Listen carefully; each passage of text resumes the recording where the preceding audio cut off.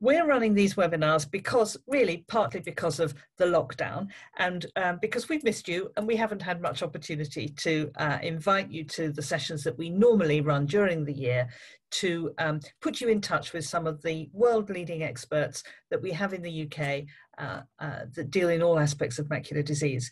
And we know how much people do value actually being able to talk directly to some of the most senior researchers and clinicians in the world. And that's why we're doing this tonight. Although we've understood that actually they're more important in the days of coronavirus. And also because they're so well attended and well supported, actually, I think it's something that we're going to do even when this horrible virus is behind us. Great news today about the potential for a vaccine, which is marvelous news. So I am very grateful to all the experts who have joined me on these sessions so far and who are going to give their time to be with you on evenings like this. So, as I say, we are recording this meeting, so if you know of people who can't be here tonight or you're not able to stay for any reason, there will be opportunities to look at it again from our website. At the end of it, you'll be, in a day or two, you'll be sent a questionnaire, and we'd be really grateful to get your feedback because that will help us improve these events and make sure that they're as good as they possibly can be. So, our guest tonight is Mr. Declan Flanagan. Now, he is a consultant ophthalmic surgeon at Moorfields Eye Hospital in London, where he is also the deputy director of research, and he's also a vice president of the Royal College of Ophthalmologists. So you can see that he's very eminent indeed. He also chairs the committee that oversees the work of the CVI office, that is to say, the Certificate of Visual Impairment. And we've asked Declan to come this evening to talk specifically about that. So also with us tonight is Colin Daniels, who is our manager of our Working Age and Young People's Services. And I've asked him to come along because he has personal experience of the CVI, but has also knows a great deal about the specific benefits to visually impaired people of the CVI system. So if you have specific questions about that, then Colin is here on hand to answer that question.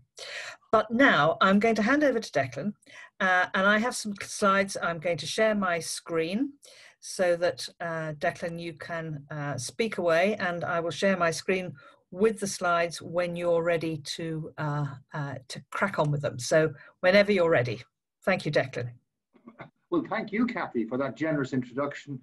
No, everybody likes being called a world authority. Thank you for that. I'm also grateful that Colin is here to complement my talk and handle the details that I am a little unclear on. So on that note, I'll start, and I shall stick strictly to time and aim to finish in half an hour because I can't hold an audience for longer than that. So this is me, Declan Flanagan, Vice President of the College, previously Medical Director of Moorfields, and I worked in Addenbrooke's before that, so I've been in various places. Next slide, please. Next slide. My current role as Deputy Director of Research in Moorfields has allowed me and given me the responsibility for ensuring the smooth running of the CVI registration office, which is based in Moorfields Eye Hospital, funded by the Department of Health directly, which is quite important, and also overseen for quality assurance purposes by the CVI committee, which is in the Royal College of Ophthalmologists. So just to roll back a bit with the history of public health recording of visual impairment in the UK, there has been a record of visual impairment held centrally in the UK since 1851, when it was first added to the census data. And that ran from 1851 to 1911, when we got Churchill's Pensions Act and a lot of other things. That led on, and also we understand some benefits from being registered as visually impaired. In 1920, had a more formalization of things with the Blind Persons Act. So you had a formal register of individuals with sight loss. There were significant certain benefits from local authorities. And for the first time, you had to be registered as visually impaired by a medical doctor. This developed further, and by 1935 approximately, you had a form called the BD8 introduced, which had to be signed by an ophthalmologist and later specifically by a consultant. In 1948, you got the NHS and the National Assistant Act, which formalized the process and also defined the visual impairment as being unable to do any useful work. That was the definition, which I feel is slightly significantly antiquated, but there we are. In 2013, you had the Public Health Outcomes Framework, which for the first time obliged the Department of Health to ensure that there were published indicators of high quality demonstrating preventable visual loss on their website. And that is updated every year. And it's based on the CVI data from the year before. So this is why the Department of Health funds the Certifications Office, so they can produce the high quality evidence of visual impairment that they have a statutory obligation to provide. And they do this for not just ophthalmology, but a whole range of other conditions as well. The only downside is it's buried in the Public Health Outcomes Framework website, which can be quite hard to find. Finally, we had all this cemented in the 2014 Health and Social Care Act, which, as you know, revamped the way healthcare is provided for better or worse. Next slide, please. Yes, so we've had data collected from 1851 of quite high quality. It's done to proper statistical standards right from the very beginning, and it's fully anonymized. Once the data is checked and calibrated and collated, once we press the button, it's completely anonymized. We cannot get the names back. So it is, and that is a reassurance, and it's a statistical thing people insist on. It's worth remembering the eyes was one of the first significant things to be recorded, but there were others. Maternal mortality data only dates from 1837, which prior to that we just relied on parish registers. And cholera outbreaks and the ghastly deaths that followed were really only formally organized and reported in reports dating from 1848. So visual impairment was recognized early on by Victorian society to be a big problem and potentially amenable to treatment, and that people could be helped by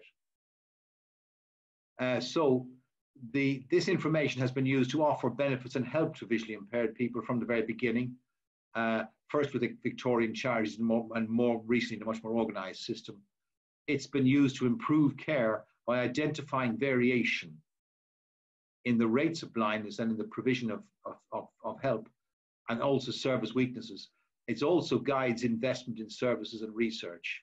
So that's what the central database does. And it is in many ways a forerunner of the highly sophisticated databases such as Biobank and in the last 2 years Insight UK provide, where vast amounts of data are collated, anonymized, and then used to predict and understand better the causes of visual loss, and hopefully guide methods of reversing or preventing this visual loss.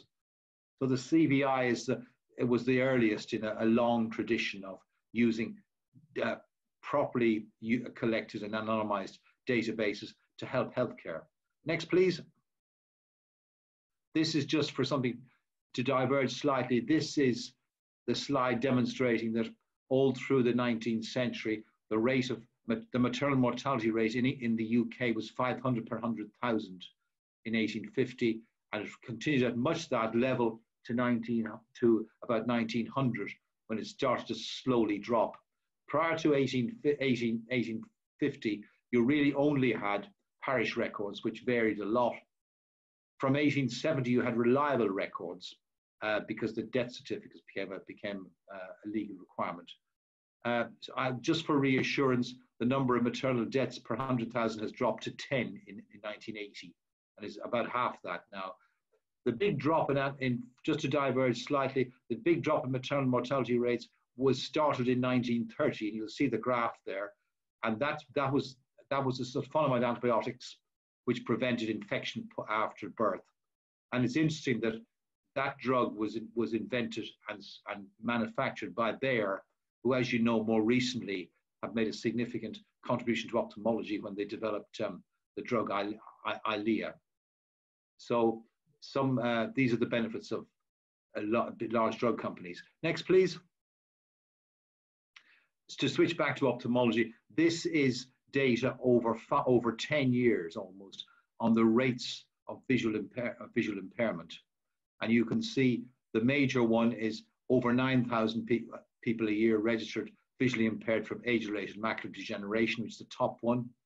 Glaucoma, about 2,000 a year, which is stable. And then you have diabetic eye disease, which has dropped dramatically in 10 years. And interestingly, the blue one near the end demonstrates a slow but statistically significant rise of visual handicap from visual impairment from hereditary eye disease, which it's been recognized more recently, but it undoubtedly overlaps with macular degeneration associated with increasing age. And the more we understand about inherited eye disease, the more likely we are to understand the pathology of the disease and apply that knowledge to develop cures for all forms of macular degeneration affecting older or younger people. So that's where we are at the moment. You'll notice age-related macular degeneration is slowly dropping, but not dropping fast enough. If we could switch to the next slide, please.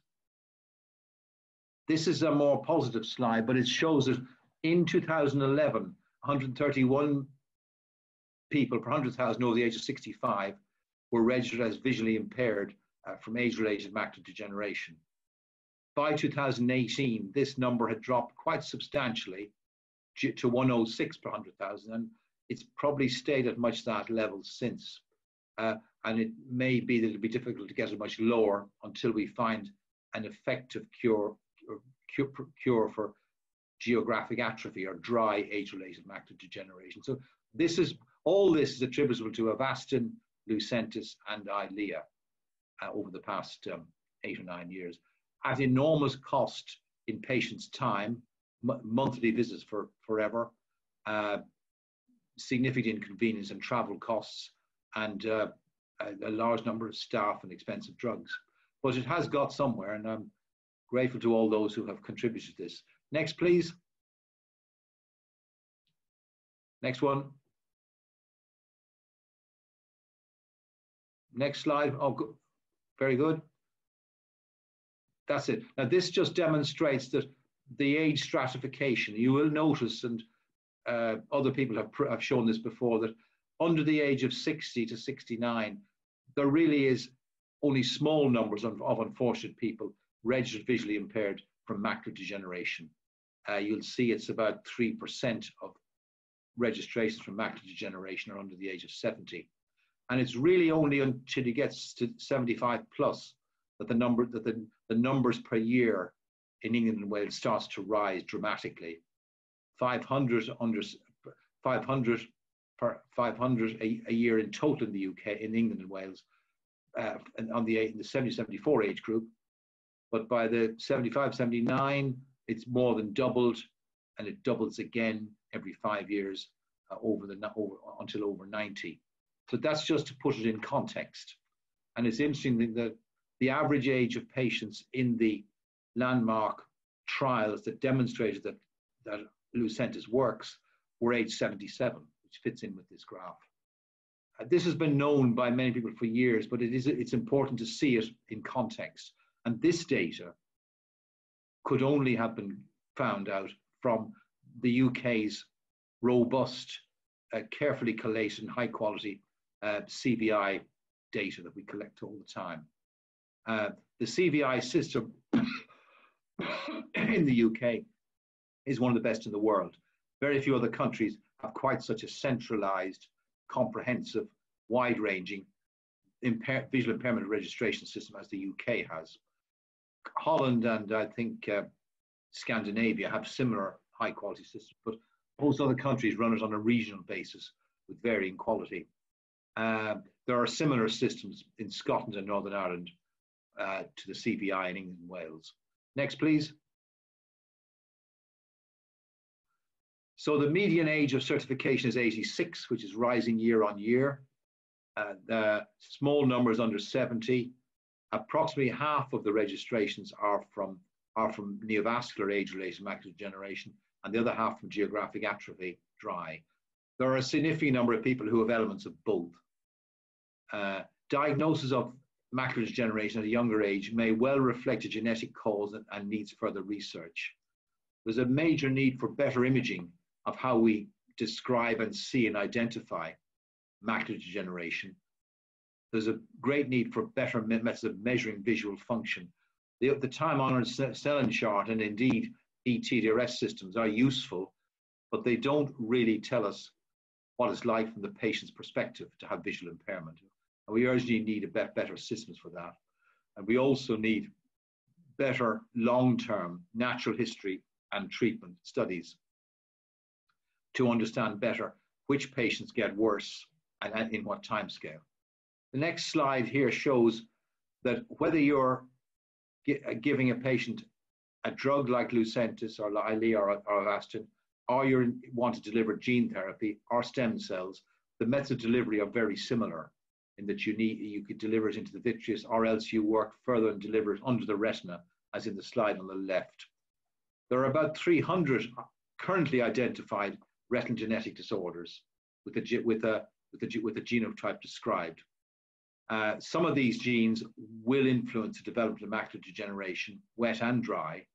There's only one licensed treatment for macular degeneration so far, Luxturna, but there are a whole series of drugs in trials at the moment which show significant promise. And the UK is leading in many areas of this research. And this research, I can reassure you, has continued despite COVID, and we Morphids in particular in Manchester as well and Oxford did restart their gene therapy trials for macular degeneration as early as July in the first wave of reopening. Next, please. That's it. This slide demonstrates that in Morphids in particular, and the rest of the country is not dissimilar, a lot of patients stopped coming for their injections, as you can see here in month 3 and 4. That's the green column. It dropped substantially in March, and then also, and much more in April.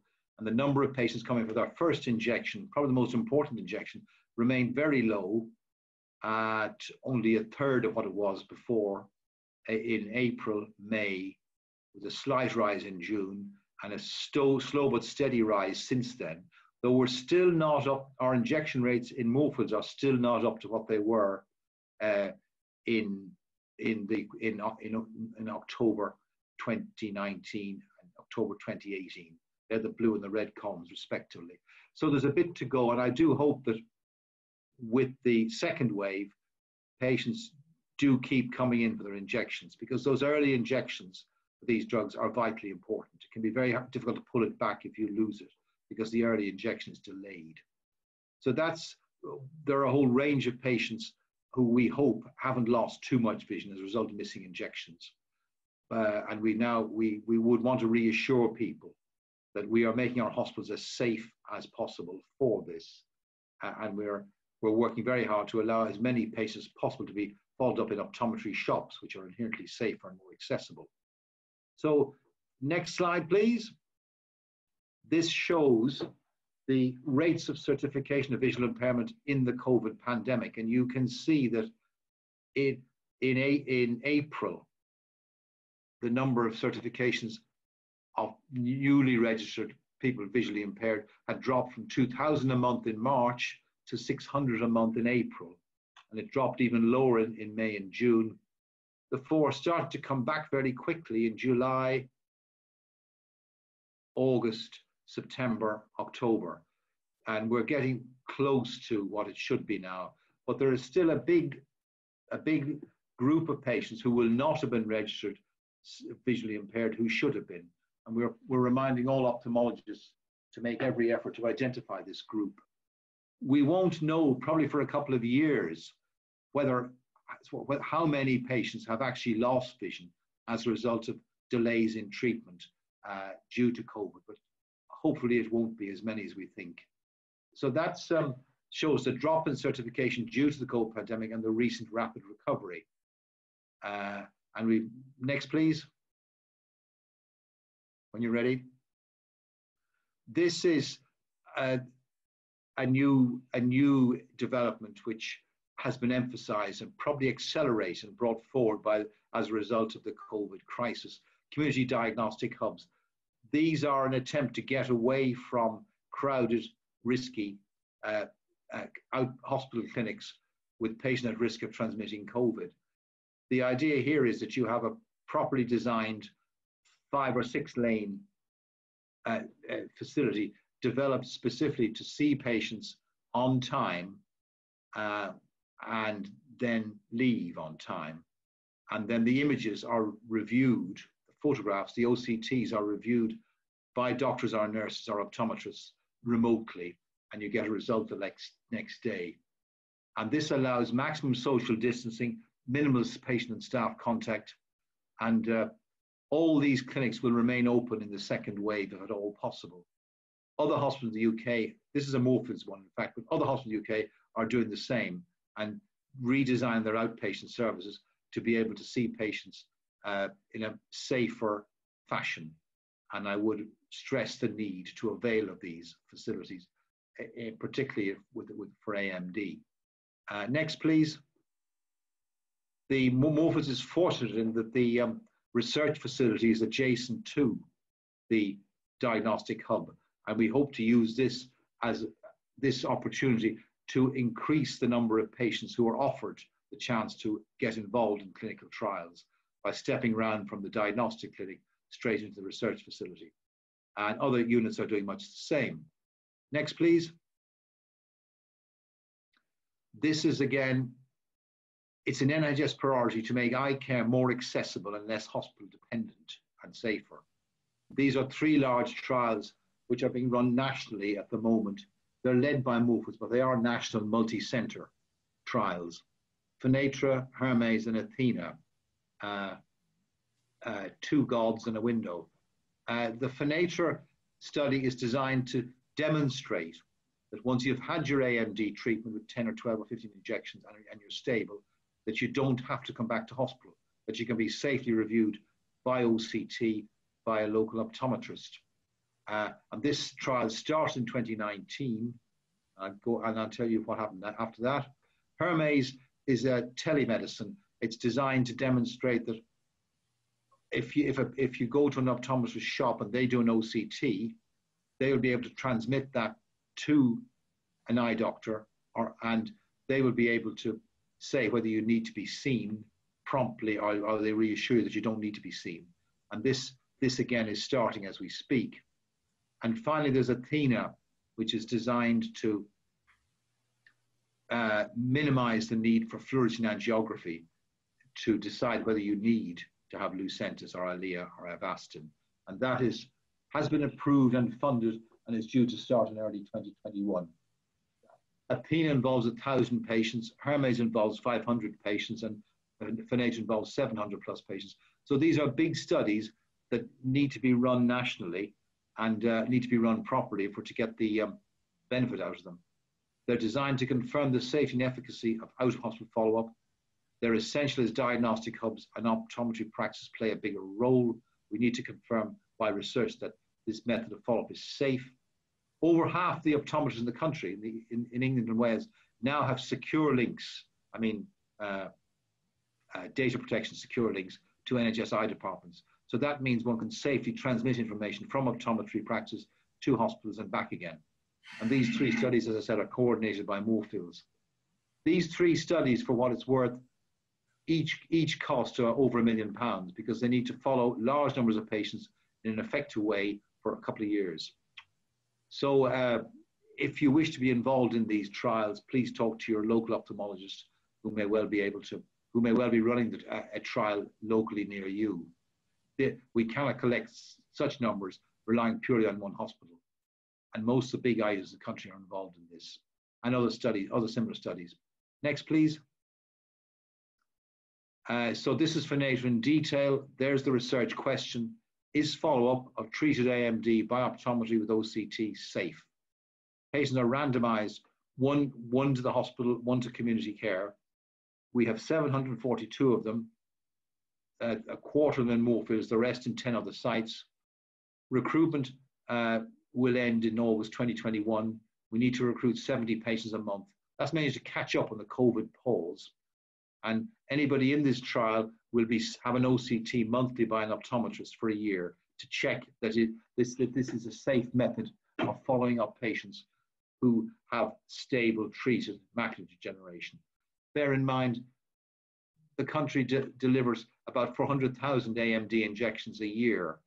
That means there are a very large number of patients who have stable treated disease who really can't keep coming up to hospital. There just isn't room. And we need an easier, more accessible, safe way of monitoring them. So if you do wish to be involved in this trial, it is likely to benefit you and others by confirming that you don't need to be seen in hospital regularly. Next, please. This was the pilot. The pilot scheme started in October in Moorfields, Bristol, Manchester, Leeds, York, and Bradford. The second wave was due to start in early March, which is not a good time to start a clinical trial in England, as you can imagine. We're in a whole range of other hospitals. We've also now added Wales to this study, and there will be a number of hospitals in Wales will be doing it too. Next, please. This demonstrates the effect of COVID on the FNAIT trial. You can see we got going with the pilot in August. It's in about October 2019. We were all set to go in the first week of March. After recruiting about 2 patients in March, early March, we had to stop under instructions from NHS England and the National Institute of Health Research. So we had no patients recruited in March, April, May, and June, July. We restarted recruiting patients again in August, which was early, and we've kept that up. But it's important we maintain it. We're extending it to other sites to make sure we catch up and get the patients we need for statistical significance. We need to make up lost time due to COVID. And if you would like to be involved, it may be worth emailing the address at the bottom. So that's FNAIT. Next, please. Next slide, please. Oh.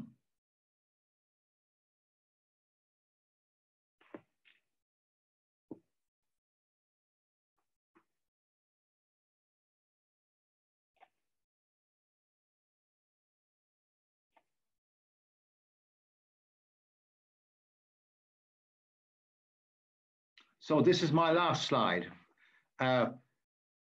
So in summary, the certificate of visual impairment was one of the very early public health indicators dating back to the middle of the century before last. It offers timely help its purpose is designed to offer timely help to patients and also provide data to guide allocation of resources and research. And it's done this pretty well for 170 years. I've discussed the impact of the COVID pandemic on AMD treatment, and I've made reference to the need for ongoing research, not just to discover new treatments, but just as importantly at the moment, to find better ways of delivering the treatment we've got to patients in an accessible, convenient fashion using out-of-hospital systems and imaging. Thank you all.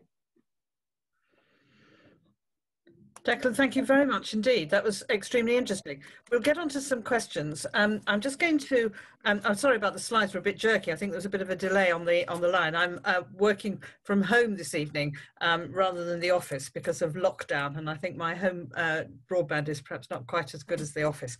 So sorry for the delays on that. A question that came in actually while you were speaking, which isn't specifically about CVI, but is about COVID. And I think you mentioned and encouraged people to come and have their COVID, have their injections, not be worried about COVID. But this question was actually, do we know for sure that nobody has caught COVID from coming to the eye clinic? It must be, we know it is in people's minds. Well, the short answer is we don't know that nobody has contacted us from visiting an eye clinic. What we do know is that the numbers are must be extremely small. Because I think we would know about it if it wasn't. The next point is that I think it's important to stress that we do recognize that transmission of COVID from healthcare workers to healthcare workers and to patients and back again is an inherent risk. And certainly most hospitals are making enormous efforts to spread out patients and staff, to shorten the visits, and to protect staff and patients as much as possible using all the usual precautions. Also, practically everybody who's anywhere near a patient in hospital at the moment is being tested for COVID-19 weekly. And there are a number of large trials running which demonstrate that the number of hospital staff infected with COVID at any given time is very low, and probably about 3%. We're running a trial in Moorfields at the moment, which demonstrates that it's about 3 in a large number of Moorfields staff who are tested fortnightly and will be for a year, and also have antibody tests. We've only had 3 staff in 300 and something who've been swabbed repeatedly over the past 4 months. So the numbers of staff infected with COVID are not zero, but they are very small.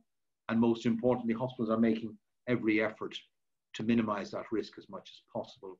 It's also important to realize that this data on hospital infection rates with COVID, symptomatic or asymptomatic, will form the baseline against which the effects of vaccines, beneficial effects of vaccines, will be judged. If that gives some reassurance to people that nobody has caught COVID, that very few people have caught COVID in hospital. Okay, thank you very much. So just some questions specifically about CVI then. So a question about the kinds of conditions that qualify for CVI. So how do you get a CVI? When do you get one? And are conditions such as central retinal vein occlusion, are they the kind of conditions that would also fall into the CVI qualification? Yes, it's the question of whether you will be offered certification or registration and whether you will benefit from it is based completely on your level of vision and not on the disease condition. It's your level of visual impairment and not on the disease condition. So whether you've got a vein occlusion, inherited retinal dystrophy, injuries, or macular degeneration is irrelevant. It's judged on whether you are so impaired as that is significantly affecting your life. That is the judgment made by the doctor or nurse or whoever is discussing it in conjunction with the patient or their family. In general terms, you will be registered as severely sight impaired if your vision is less than 360, which is the ability to see the top letter on a Snellen chart at not 6 meters but 3 meters. You can also be registered as severely visually impaired if you have a lot of very severe visual constriction, tunnel vision of 5 or 10 degrees, which can be just as limiting on lifestyle. That's for severely visually impaired. For sight impaired, the definition is slightly more less closely defined. It's based on an overall assessment of how much impact the level of visual impairment is having on that particular patient in conjunction with the patient. And I think something less than 618, 624, which is 3 lines on the chart, is normally regarded as the cutoff for sight impairment. But other factors may come into account. If your vision is 618 or 612 and you have a lot of visual field impairment, you might well qualify to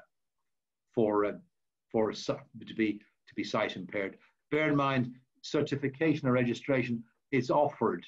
Some patients feel they don't want it at that time, but they can always return if they decide that they would like to be registered later. So it's very much a voluntary thing, but most patients who are offered it do tend to take it up as there are significant benefits. We'll come on to those in a minute, but clearly this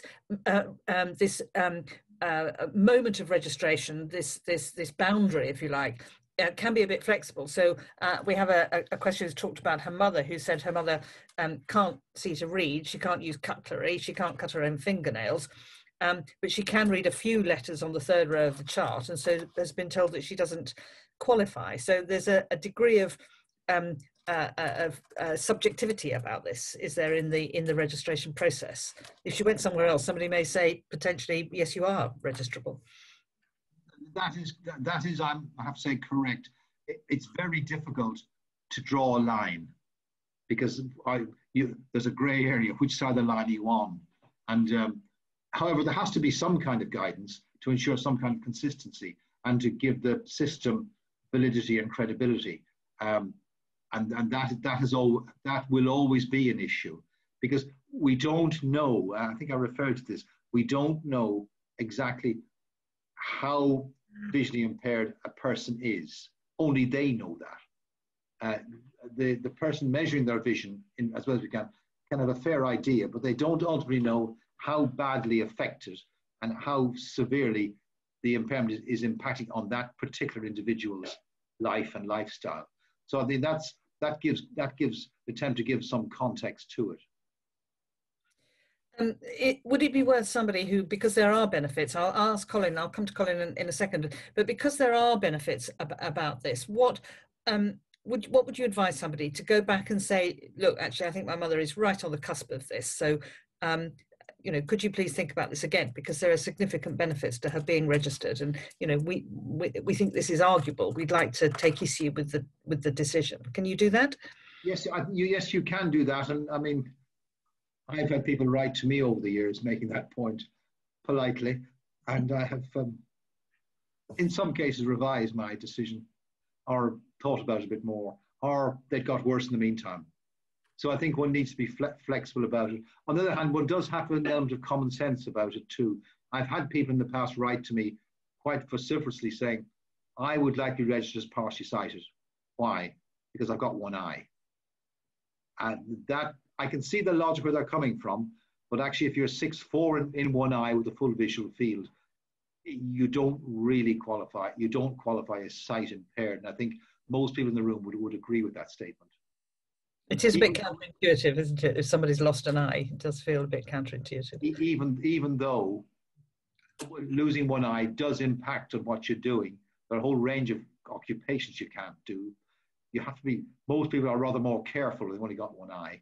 And you do lose visual field, and your space, your ability to play ball games and lots of other things is lost.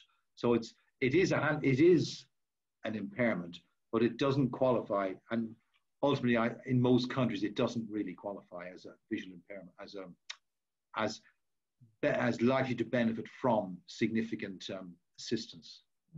So I think you mentioned that it's a voluntary system. Obviously, it is a voluntary system, and some people choose not to be certified or subsequently registered because the registration as visual impairment is done by the local authority, isn't it? Subsequent to a certificate being issued of permanent and irreversible visual impairment. So it's a two-stage process, isn't it? And then it's the benefits that then accrue from certification are actually at the point of registration, as I understand it. That's right, I think, isn't it? That once you're registered, you qualify for the benefits. Now, some people don't want to be certified or registered. Is that because there's still some actual stigma and taboo attached to this, do you think? It's hard to say, but I think, yes, some people take quite a while to come round to the idea that they are visually impaired. And some people do refuse it initially, but on reflection, they do come back up to a year or two later, say they thought about it, and they would now like to avail of the benefits. So it's not a one-off thing. I think we need to stress to patients, you don't have to rush into this. If you would like to think about it or revise your views or discuss with people, we're happy to do it later. That's the line I've always taken, which appears to be reasonably successful. But there are some people who, for whatever reason, they decide it's not for them. And sometimes I can see that they are depriving themselves of some help, which I blatantly know they would benefit from. And one has to spend some time talking around the subject, and letting them draw their own conclusions. But draw their own conclusions based on the evidence available and the opportunity to consider that evidence. And a lot of people do come around to seeing the benefits after that. Okay, let me come to Colin then. Colin, if you could just summarise for us, what are the benefits of being registered? What good does it do people? The most important thing that it does is it protects people under law as having a disability. So the Equality Act 2010 works on, have I got a video on or not? Yeah, you have, yeah. Yeah, the Equality Act 2010 has things called protected characteristics, and one of them is being disabled. So it means that if a service is offered to you or a service is withdrawn from you because of your disability, then that person is then breaking the law. That company, that organisation is breaking the law. So that's the most important thing to think about when you're considering registration. However, on top of that, there are some actual statutory benefits and some other entitlements that a certification will support you with. Now, most people think that that being registered as severely sight impaired, blind, and the stigma attached to that is devastating, and no amount of entitlement or statutory entitlement is going to bring that back, but it does help to make life just a little bit easier. So there are more automatic entitlements as someone who's registered as severely sight impaired. And the main ones are if you're a little younger than pension age, entitlement to a free bus pass, an eligibility to apply for a disabled person's rail card. Now that's not free, that's £20 for a year or £50 for 3 years, but it tends to pay for itself quite quickly because train fares are expensive. And that gives you a third off travel and your companion, and one companion with you, a third off travel on trains. Registration in Scotland will get you a free transport pass. Basically, you can travel on buses, trains and ferries and go on toll bridges for free, I think. Unfortunately, no air flights, so you have to stay within Scotland, I'm afraid, but you know, there you go. The other things that you're entitled to, a half-price TV license, which is a bit bizarre if you're registered as severely sight impaired. But going back to what Declan was talking about a wee while ago, one of the things that you used to get back in the day when there were such things as radio licenses, as people that were registered under a BD8 as blind got a free radio license, which was the equivalent of £2.48 in new money. So there's a bit of irrelevant information that I store this stuff. Sorry. And then the most important thing for somebody who is registered as severely sight impaired is an extra money on your tax float. So for your PAYE code, so if you're still working, or even if you're not, your personal tax code for most people is about £12,000 at the moment, but with a blind person's tax allowance, we'll take that up to 1,450 quid. But you could 14,050 quid before you can. Now the good thing about the tax code, that additional tax, is that if you as a person who's registered as severely sight impaired and your spouse, so you're either your civil partner or your spouse, you actually have to be married, is working and you're not, you can pass that on to them, which is quite a convenient thing to do. And for older people, if you are registered as severely sight impaired and you might have a pension or some investments that you pay tax on, so you're paying a little bit of tax, if you claim for that tax, that might actually take you out of tax. And the way that you do a claim for all of these things is by using the certificate of visual impairment. So you'll get issued with a certificate of visual impairment, which is an A4 sheet of paper, sort of with a few sheets. Make a few photocopies and send it off to the four winds. But as you mentioned, Kathy, you sort of get registered. Your registration is completed by your local county council sensory support team, and they will support you through that and making all those claims and getting all those right and correct entitlements. Sadly, he says, people with who are registered as sight impaired will only get a free bus pass and entitlement to a disabled person's rail card. But in fairness, you do have a little bit more vision, so that we have to look on the positives rather than the negatives. But Oh, I forgot one, which is an automatic entitlement to a blue badge parking permit if you're registered as severely sight impaired. So you can just apply for that online. It lasts for 3 years, and it costs a tenner. Obviously, you can't drive as someone that can't see, but you do get in cars, which means that you're able to use it for accessible parking. Brilliant. Colin, thank you very much indeed. That's really, really helpful.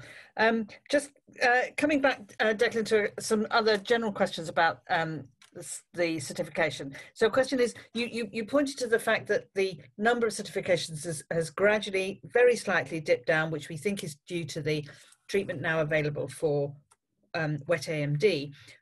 But this question is, are they really falling because of that, when actually the number of people diagnosed with the condition is rising? And is it just that actually not enough people are being registered and people are slipping through the net for one reason or another? Ophthalmologists can't be bothered. Are there people slipping through the net? You're on mute, by the way, so let's unmute you. Yeah. You're right on both counts, or all three counts. However, I would say that we bear in mind we're measuring incidence of visual impairment as documented by the certification process. We're not, the only way to get the real information you're talking about is to do a prevalence study, a large statistically significant prevalence study of a representative segment of the UK population. And that would, to do that, you would need to go and ask and examine thousands of patients with their permission to see what their visual status is. And based on that, you could then work out what was a more accurate level of visual impairment in the UK and compare that with the certification process. But there is evidence over the years that certification underreports the level of visual impairment to a significant extent based on a number of sort of surrogate measures. The RNIB has done some good work on that over the years, but it does certainly underreport. There's more of it around than the figures would demonstrate. But what I would say is that the UK compares well with most other European countries in the quality of this data. And I think we do push at ophthalmologists the need to take this recording seriously, because it does give good data. I've certainly pushed over the past couple of years to make the information from the CVI process more widely available to ophthalmologists. Up to now, it's been a bit buried in the obscure websites of the UK government and only seen by researchers. But we have published quite a bit in the last couple of years aimed at ophthalmologists and optometrists, explaining what the rates of visual impairment are, various subtleties, the evidence that diabetic eye disease is dropping, the evidence that AMD is three factors. One is dry, one is mixed, and one is wet. And the three interact, and there's a paper published next week on the subject. So we are doing a lot to show ophthalmologists and optometrists the benefits of having a really accurate certification system to inform them in their practice and to inform where we should be putting money into research and investment, and also to identify variations in the service patients with visual impairment get in different parts of the country, because it does vary significantly for various reasons. Lack of our delivery of resources, interest by committed ophthalmologists and optometrists, interest by some local authorities taking much more of an active interest than others. And we try to use exemplars as a method of encouraging the others. It's also is helpful in identifying whether specific groups of hard to reach and seldom heard groups are more at risk of visual impairment and more at risk of not being registered and not getting the benefits. So that would be my response to what you're saying. But on the other hand, there's truth in what you say. Do we even know what percentage of visual impairment, people with visual impairment have a CVI? Because, I mean, the other side of this is that the barrier for registration is actually quite high, isn't it? And there's a large population, particularly in the AMD population, who will have low vision, technically low vision. So they have vision that can't be corrected with spectacles, but which does have an impact on their daily life. But they don't qualify or anywhere near qualify for certification and registration. So does it do enough, do you think, to capture? Do we know what percentage of visual impairment is actually registrable? We don't know how many people truly we should be registering if we were catching all of them, and that's because we've never done a national survey. But the evidence from some studies mainly in North America, where they have taken selected populations and really looked at every one of them in detail. I think Beaver Dam was one of them. Framingham, which is the oldest one. They did look at a specific town or towns in North America, put a ring fence around them, so to speak, and try to look at every individual in that population and stratify them by age, sex, employment, ethnicity, and try and detect what is the true instance of visual impairment. And in Framingham, it was extended to all sorts of things. And those studies have run for many years and have given good use information to guide treatment. But there is a gap, and it's never been done comprehensively. And one of the other problems, I think, is that many people with dry AMD, because the clinics are full and there's no capacity to see them, can get lost in the system because only an ophthalmologist can issue the certificate. Would it be a good idea if optometrists could do this, and so certification could be done in the community without a referral into hospital? Do you think that would help to capture more people?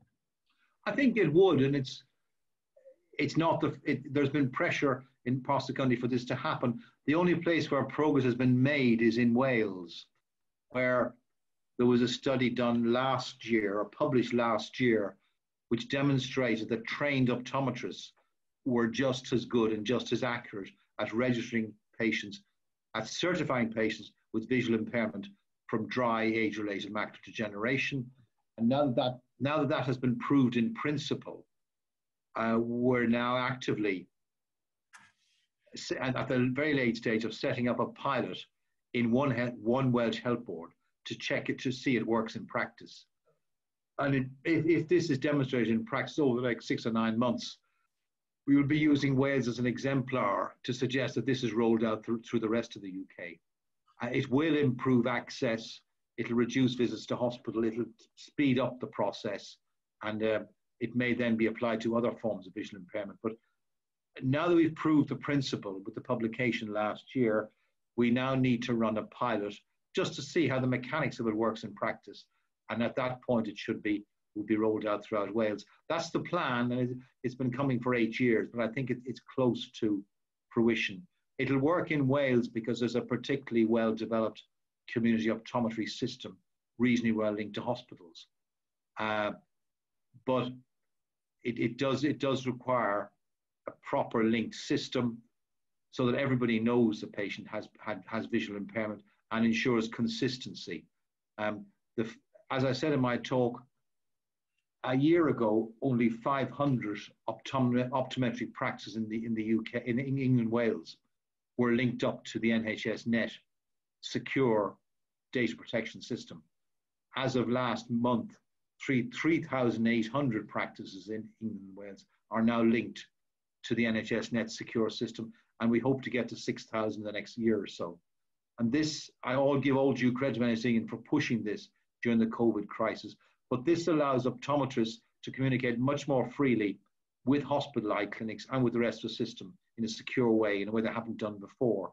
And this, I think, will help mean that more patients are seen in the right place, and that optometrists have access to hospital advice.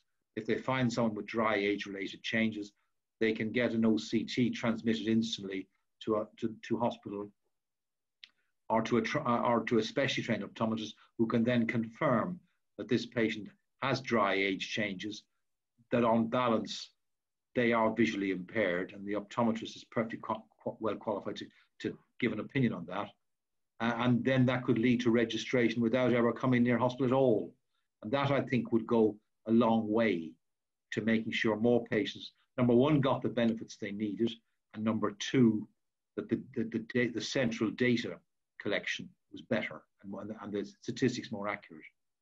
It is an extraordinary silver lining to the cloud of COVID, isn't it? The changes that are happening in ophthalmology in lots of areas, but in ophthalmology, changes that were on the way but were going to take years are now happening in almost weeks, aren't they? It's quite an extraordinary rapid turnover of change that we're going through now.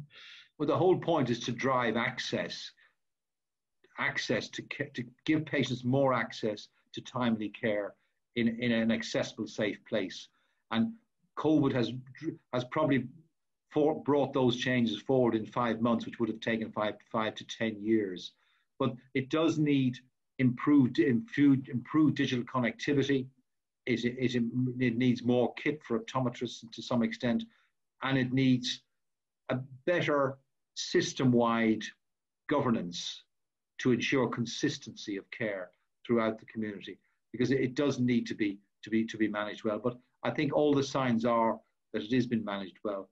I think the other benefit of COVID, so to speak, would be that up to March this year, there was minimal use of video consultations in ophthalmology. And this has grown enormously in the last 6 months and will be permanent, and it will not go away. A lot of patients have learned the benefits of being able to log in and discuss their problems with an eye surgeon or an optometrist or an ophthalmic nurse online. And certainly in Moorfields, we now see about 300 consultations a day by video links, from 0 in early March of this year. So it has transformed care. And although it'll probably drop back a bit as COVID recedes, it will still be, it's still a huge change for the future. And I think it's going to stay.